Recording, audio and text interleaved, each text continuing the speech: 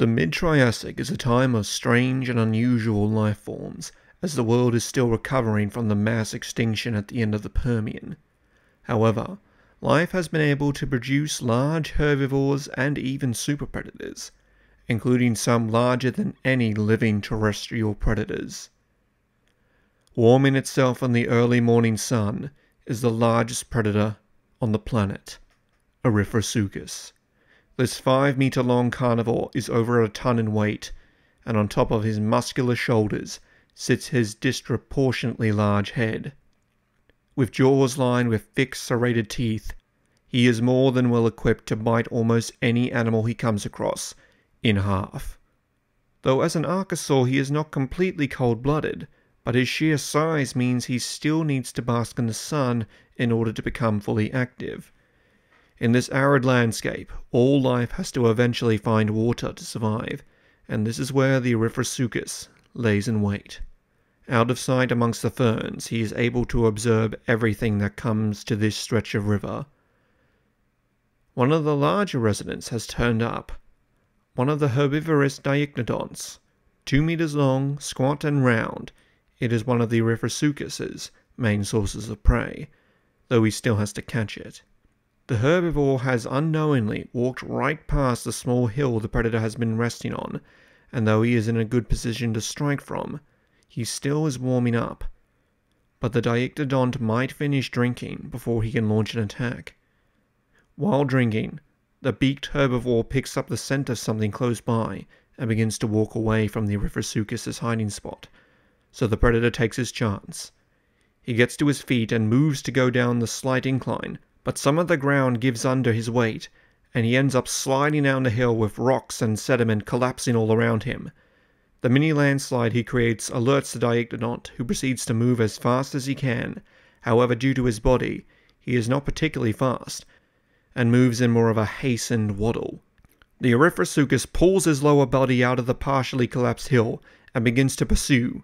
Though his head may seem to be a hindrance, when running, he is in fact much faster than his target, and quickly begins to close the gap. His every step is greater than his prey, who desperately tries to keep away from those enormous jaws, but bit by bit the hunter was closing in. However, it seemed that his slip-up at the start of the chase may have saved the dicynodon's life. The Eryhtrosuchus hadn't built up enough energy, and began to slow. Despite his hunger, he, like most reptiles, tired easily, and soon he was only able to keep pace with his prey. The dicynodont was also tired, but if he could just stay a few steps ahead, maybe he could make it. Suddenly there was a splashing sound. The herbivore turned his head around and saw the predator had seemingly fallen into the river, causing the water to splash in all directions. The dicynodont halted and watched as the water settled, and saw the huge head of the hunter break the surface. In the very tip of its jaws held the tail of a large amphibian, Eryhtrosuchus. At 2.5 meters long, it was an ambush predator, snapping up fish from the bottom of rivers and creeks.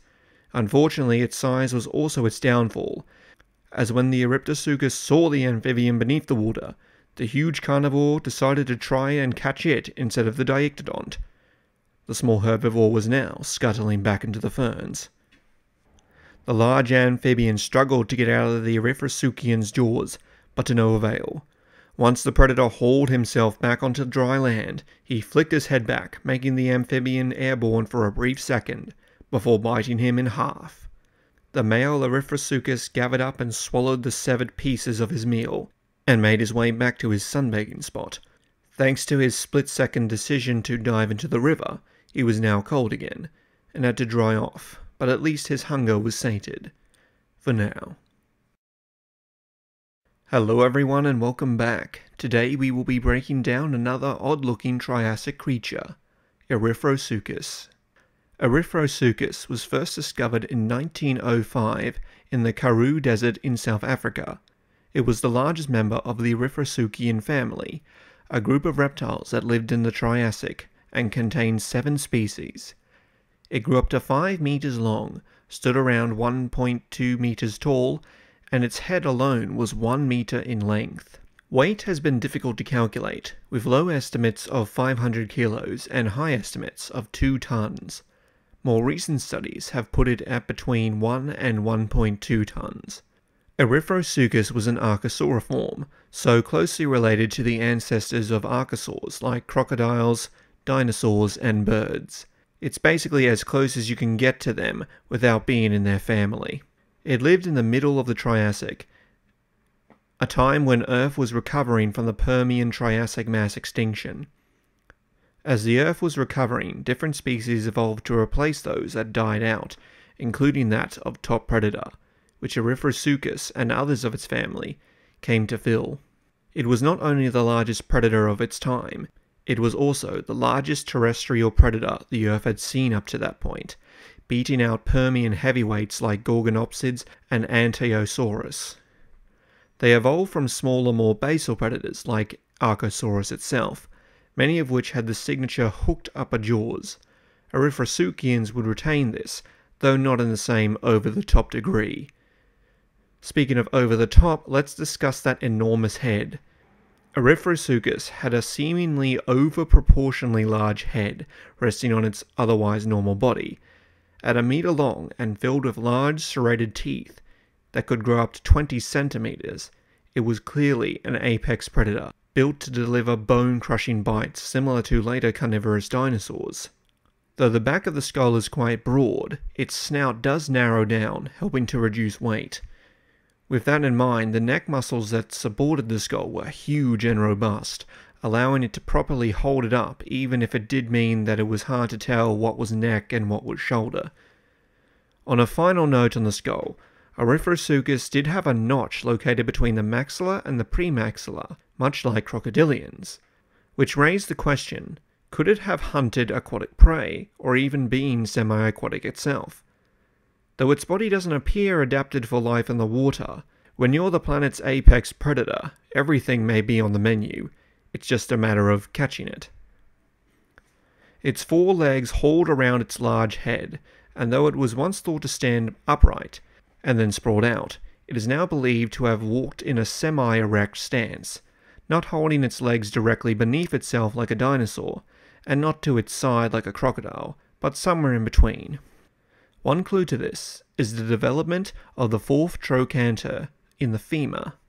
This is a muscle attachment site near the head of the femur that is crucial in an animal being able to hold itself erect, and in later species, like the dinosaurs, becoming bipedal. Erythrosuchus's 4th trofactor was separated from the femoral head, but not in the same degree as later species. In many ways, Erythrosuchus was a transitional species, steadily evolving with other archosauriforms. Even its ankles show some signs of developing towards digitigrade, walking on its toes, instead of plantigrade, walking on its palms. Despite Erythrosuchus and its family's early success, they would only reign for about 12 to 15 million years, being replaced by more efficient predators like the Pseudosuchians, who would in turn be replaced by the dinosaurs. Still, they were able to rise up out of the world's worst mass extinction, and along with other archosauriforms, carve out their respective niches in a world that was full of synapsids, the species that would be the ancestors of mammals. Rising to the top to become the planet's top predator. And what a strange looking predator it was, like a kid took the head off a T-Rex toy and put it on the body of a lizard toy. But what do you think of Erythrosuchus? Please put in as many head jokes in the comments section as possible. What lesser known extinct creature would you like me to do a breakdown on next? And until then, please like, share, subscribe, and thank you for watching.